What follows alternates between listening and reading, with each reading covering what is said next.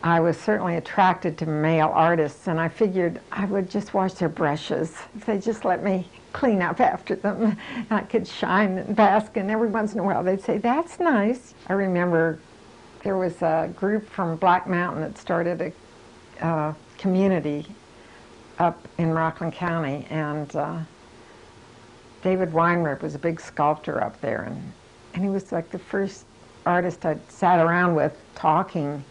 And I was like, you know, and finally, and I was saying, but art and everything, finally said to me, you know, Dot, art is shit too. I was stunned. It never occurred to me.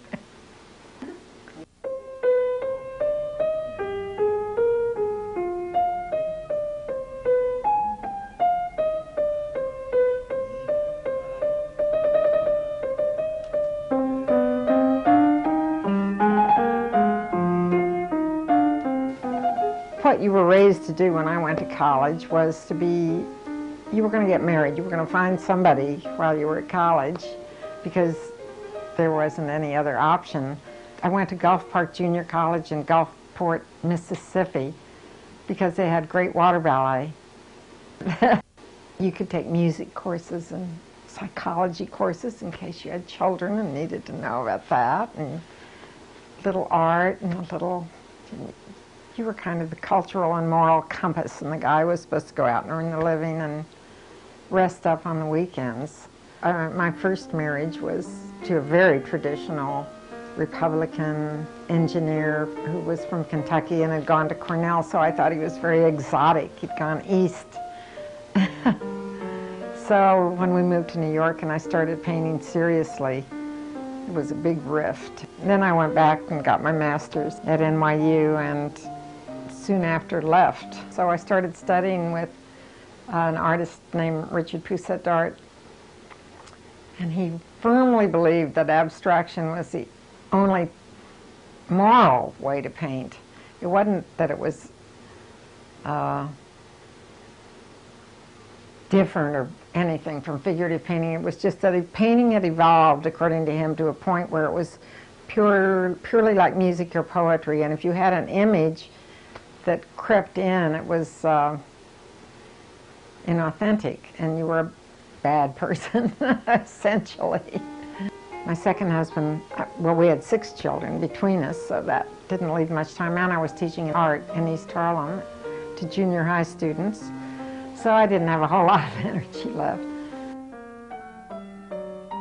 Irony was not part of anything that anybody had been doing. I mean, you had big guys like de Kooning and Hoffman, and you had Klein and Pollock and all the giants with these big lofts, with these big brushes, making huge canvases. It was very masculine, going to Cedar Street Bar and getting drunk every night and talking about art, but there wasn't a whole lot of money at stake anyway. I mean, I was impressed. You know, they were gods to me. They were like the pure thing. There weren't any women in that group. Yeah, then I met Leo about 28 years ago. I never had a one-person show till I met him. He's been really supportive, and he's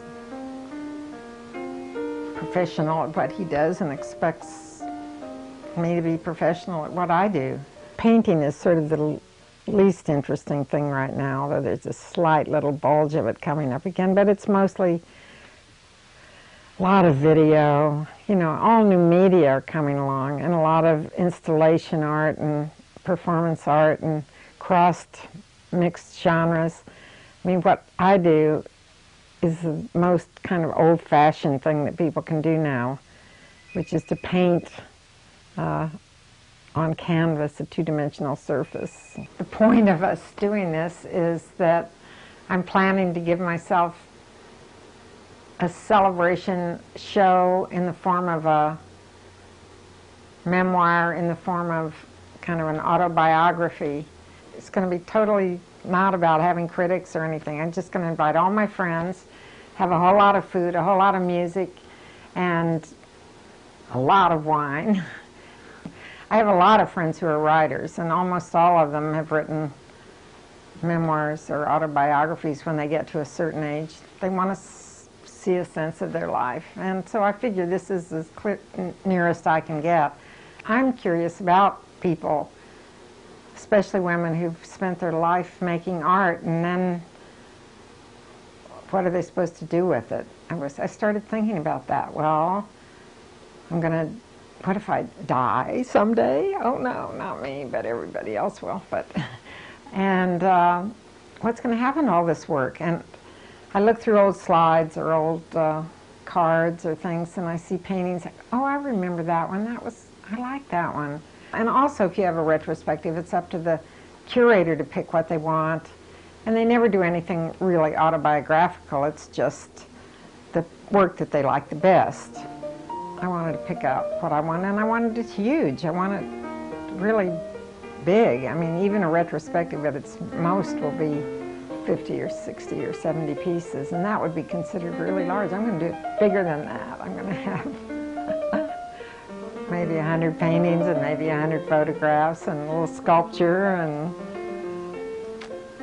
everything that I feel like I want in there.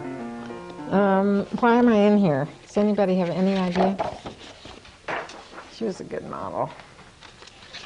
I love to draw over at Barnsdall because here we all are with our little pads, drawing from the model in this kind of shabby room, very quiet. She's kind of cold. We turn on a heater or and we're just sitting there drawing, and it's the purest act. It's completely egoless. It's about, what can I see? What can I see? Can I see better? And it makes you feel part of a tradition. That's the old-fashioned way. That's what people have been doing since the Renaissance. And that's a really nice feeling. There's this fear of being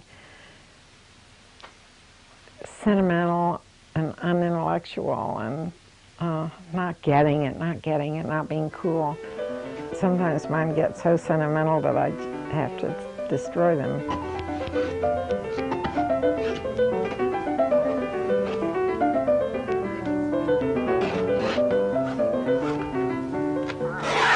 I'm not ironic. I'm ironic in person, but not in my art. I'm not interested in that. And that's, if it isn't political or ironic, those were the two big art making categories, and kind of hit you over the head with politics, which is,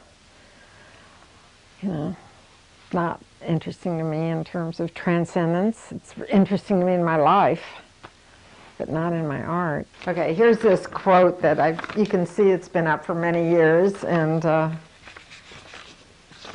it's somebody named Missoni, who I don't even know who that is, and says, light glorifies everything. It transforms and ennobles the most commonplace and ordinary subjects.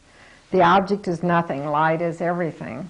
And that's what I'm really after in a lot of my work, is that transformative quality. And you can see it. I mean, we can have an ordinary day, and then somebody will be sitting in a shaft of light, and suddenly they're transformed.